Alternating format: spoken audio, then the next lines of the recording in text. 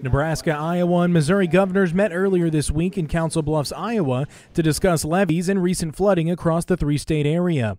According to Nebraska Governor Pete Ricketts, the trio of governors will be working alongside the U.S. Army Corps of Engineers to ensure that future floods will not be as catastrophic as the floods of 2011 and 2019. Iowa Governor Kim Reynolds says that Hamburg, Iowa will see an increase in levee height thanks to a statute from 2016.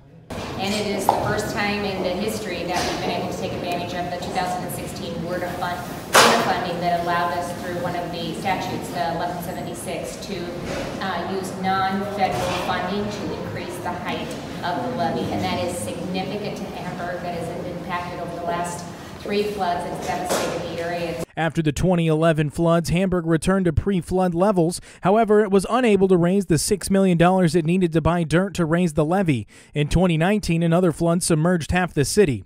Now the levee will receive an 8-foot raise that will significantly increase the flood management.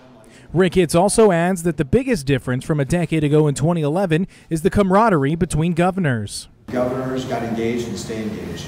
And we had a lot of great help from local folks to be able to be a part of this as well. So I think it's really that partnership where everybody has that sense of urgency to continue working on this together, and I think that's why we're seeing the changes.